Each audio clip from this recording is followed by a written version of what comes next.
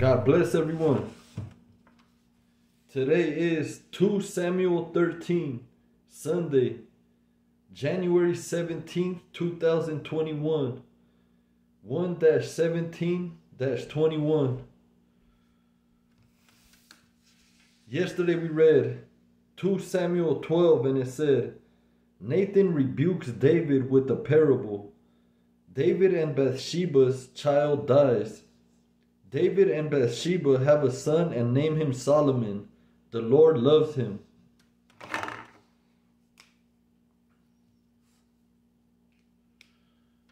I hope everybody's having a good day and thankful to be alive. I know life can be hard, but life is temporary, so we gotta make the best we can every day and try to enjoy it as best we can every day, because it's only temporary, you know. I hope everybody's good. 2 Samuel 13. Amnon and Tamar. In the course of time, Amnon, son of David, fell in love with Tamar, the beautiful sister of Absalom, son of David. Amnon became so obsessed with his sister Tamar that he made himself ill. She was a virgin, and it seemed impossible for him to do anything to her. Now Amnon had an advisor named Jonadab, son of Shimea, David's brother. Jonadab was a very shrewd man. He asked Amnon, "Why do you, the king's son, look so haggard morning after morning? Won't you tell me?" Amnon said to him, "I'm in love with Tamar, my brother Absalom's sister." "Go to bed and pretend to be ill," Jonadab said. "When your father comes to see you, say to him, 'I would like my sister Tamar to come and give me something to eat. Let her prepare the food in my sight so I may watch her and then eat it from her hand.'" So Amnon lay down and pretended to be ill. When the king came to see him, Amnon said to him, "I would like my sister Tamar to come and make some special bread in my sight, so I may eat it from her hand." David sent word to Tamar at the palace, "Go to the house of your brother Amnon and prepare some food for him." So Tamar went to the house of her brother Amnon, who was lying down. She took some dough, kneaded it, made the bread in his sight, and baked it. Then she took the pan and served him the bread, but he refused to eat. "Send everyone out of here," Amnon said. So everyone left him. Then Amnon said to Tamar, "Bring the food here into my bedroom so I may eat it from your hand." And Tamar took the bread she had prepared and brought it to her brother Amnon in his bedroom. But when she took it to him to eat, he grabbed her and said, "Come to bed with me, my sister."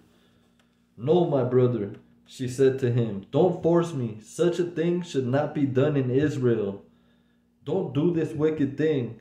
What about me? Where could I get rid of my disgrace? And what about you? You would be like one of the wicked fools in Israel. Please speak to the king. He will not keep me from being married to you." But he refused to listen to her, and since he was stronger than she, he raped her. Then Amnon hated her with intense hatred. In fact, he hated her more than he had loved her. Amnon said to her, "Get up and get out." "No," she said to him, "sending me away would be a greater wrong than what you have already done to me." But he refused to listen to her. He called his personal servant and said, "Get this woman out of my sight and bolt the door after her." So his servant put her out and bolted the door after her. She was wearing an ornate robe, for this was the kind of garment the virgin daughters of the king wore. Tamar put ashes on her head and tore the ornate robe she was wearing. She put her hands on her head and went away, weeping aloud as she went. Her brother Absalom said to her, "Has that Amnon, your brother, been with you? Be quiet for now, my sister. He is your brother. Don't take this thing to heart. And Tamar lived in her brother Absalom's house, a desolate woman. When King David heard all this, he was furious. And Absalom never said a word to Amnon, either good or bad. He hated Amnon because he had disgraced his sister Tamar. Absalom kills Amnon.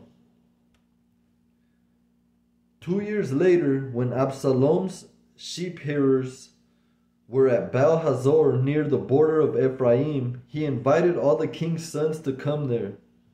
Absalom went to the king and said, "Your servant has had shearers come. Will the king and his attendants please join me?" "No, my son," the king replied. "All of us should not go. We would only be a burden to you." Although Absalom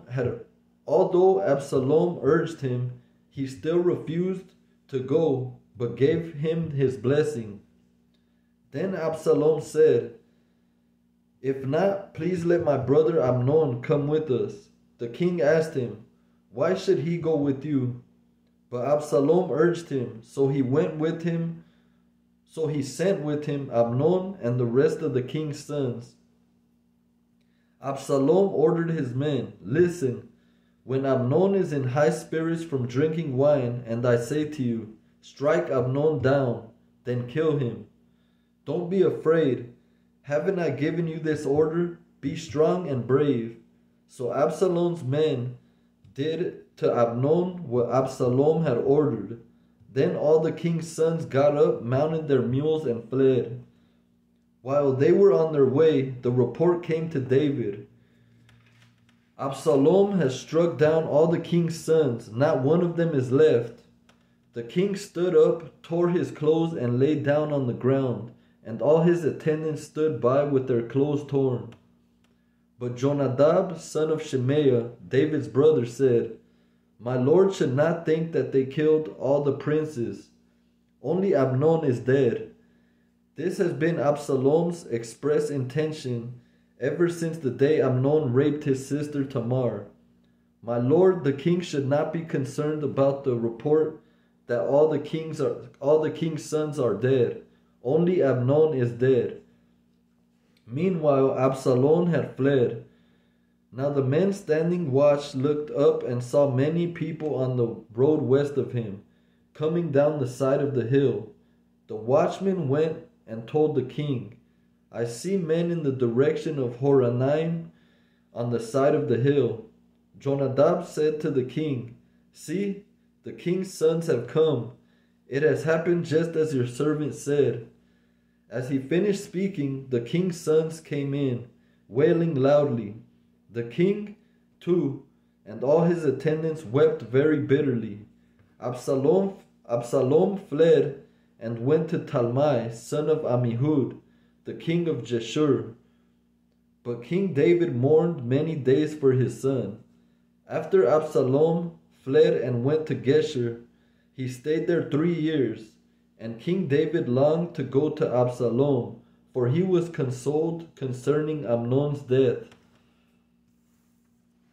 Woo! Crazy stuff. God is good all the time, even when we don't understand. Amen.